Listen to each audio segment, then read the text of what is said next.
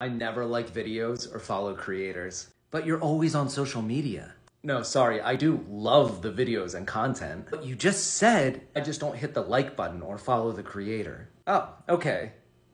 But wait, why? I don't want the algorithm to read into it. Plus, what does it matter? I mean, if they already have a lot of followers, what does it matter if I like them one more time? And a lot of other people will. Yes, but some creators pour their lifeblood into their videos and literally appreciate every like and every follow.